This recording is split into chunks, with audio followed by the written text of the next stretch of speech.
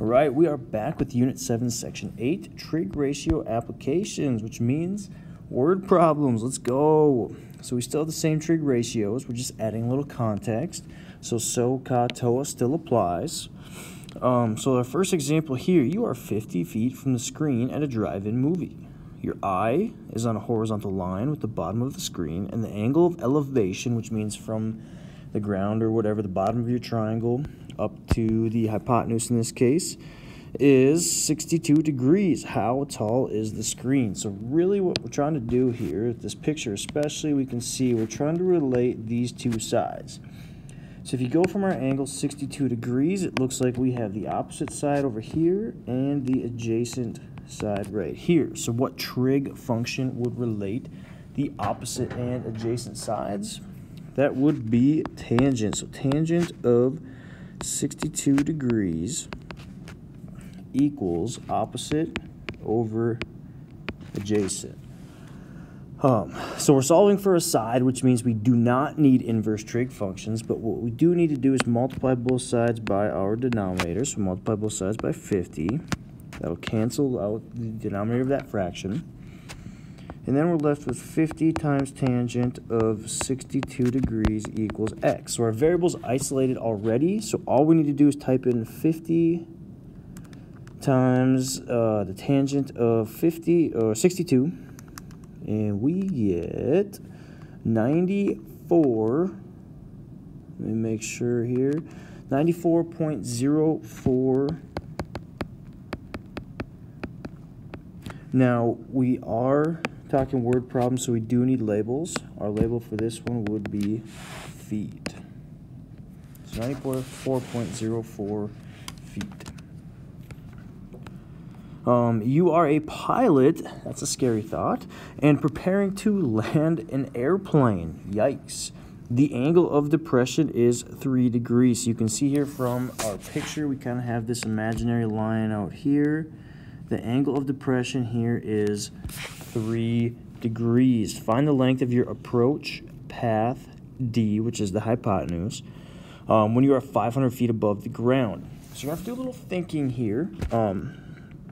That purple line that I drew there makes a 90-degree angle. We know that the angle of depression is 3 degrees. So that means that this angle right in here, the angle inside the triangle that I really need would be 90 minus 3, or 87 degrees. So we're just doing some little pre-work here to find our angle. So now we're trying to relate this side and our hypotenuse D. And it looks like that would be the adjacent and, like I said, the hypotenuse. So what trig function would relate the adjacent and hypotenuse? Hopefully you're sitting there telling me that it is cosine. I know you're just yelling at your screen right now saying, hey, I know what this is. It is cosine. All right, settle down. It is cosine. Cosine of 87 degrees equals adjacent, so 500 over D, the hypotenuse. So same as the last example, we're not finding an angle, we're finding a side, so we do not need inverse trig functions. So we're going to start by multiplying by our denominator D. That'll cancel those out.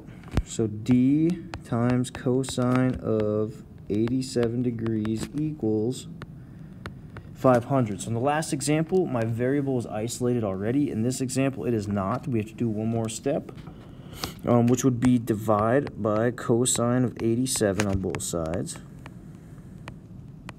Okay, we're just going to hop on up over here. So that cancels out these cosine of 87s on the left side. So we have D equals 500 divided by cosine of 87. And same thing, you can pop open your calculator. You can type it exactly like that. So 500 divided by cosine of 87, and we have 9,553.66, and then 9,553.66, and then just make sure you get the proper label, which right here is feet. There you go. 9,553.66 feet. It does say round to the nearest foot, so I guess I should probably read the directions first here. So D equals 9,554 feet. There we go. All right, why not another one? To calculate the height reached by a model rocket, you move 100 feet from the launch pad and record the angle of elevation, x. So you can see here in the picture, again, the angle of elevation is from the ground or from the bottom of your triangle up to our hypotenuse. To the rocket at its highest point. Find the angle of elevation to the nearest degree. So make sure we round appropriately here. If the maximum height of the rocket is 700 feet. So again, we're trying to relate this side and this side from our angle x, the angle of elevation here. So it looks to me, oh, there we go.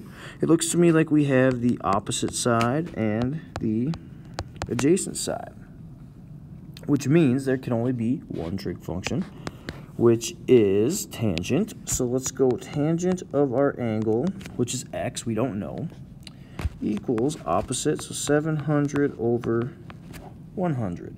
So now this time we are trying to find an angle, so we do need inverse trig functions. So we are going to take, I don't know if this is going to show up. We're going to take the inverse tangent, and what that does is it takes tangent and moves it to the other side. It leaves x right there on the left.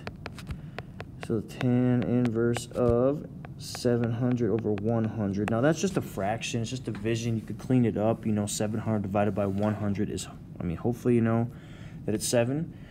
Or you can just type it into your calculator how you see it. So remember, we need to hit the second button and then find the tan inverse there. And then, like I said, you can go 700 divided by 100. Oh, missed a 0. 700 divided by 100. You get 82 degrees if you round.